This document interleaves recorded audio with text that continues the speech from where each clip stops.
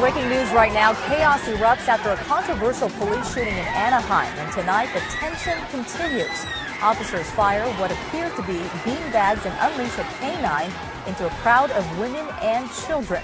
We have the disturbing video taken as it happened. Hi, everyone, and thanks for joining us. I'm Susie Sa. And I'm Rob Schmidt. This is KCAL 9 News at 10. We begin tonight with breaking news from Anaheim.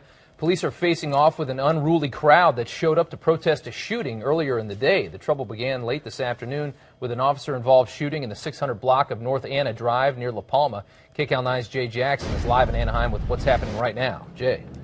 Rob, we're on La Palma and Acacia, where this scene is still a very active scene. Take a look behind me. You can see police cars are lined up here on La Palma, and you're looking west on La Palma right now. Earlier today, there was a scene that was a near riot as police confronted people who were protesting, as you mentioned, an officer-involved shooting. Just moments ago, there was a dumpster fire out here. There was citizens that had shut down the street. Now police have cleared that out. But here's the video from earlier today, which can only be described as frightening. Chaos and violence in the streets of Anaheim. Anaheim police firing rubber bullets confront a crowd of terrified children, parents, and angry residents near La Palma and Acacia. Then one officer unleashes a snarling police dog, which attacks a mother holding her child and this bystander.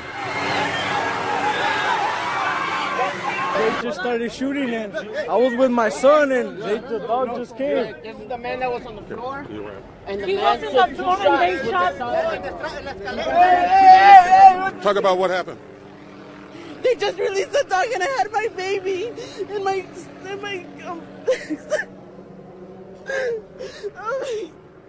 in my stroller, and the dog just scratched me with his teeth and then just grabbed me. It all started around 4 o'clock this afternoon when police shot this man, known in the community as Stomper. Police say he was one of 3 men who took off running when they approached him earlier in the afternoon.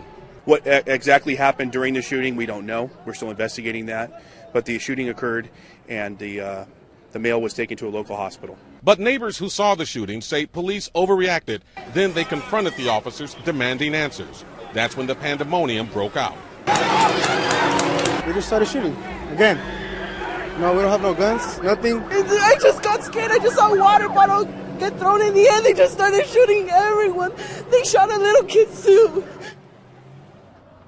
And back live once again, you're looking west on La Palma. This is where police have just broken up a small protest where some citizens had set up a dumpster fire and even shut down the street. Now out here, there were dozens of people who had their cell phones, and at least 4 different people told me that police officers offered to buy their video from them without any explanation. Of course, that's all part of this investigation as it continues to develop out here in Anaheim. Once again, Jay Jackson, KCAL 9 News, back to the studio.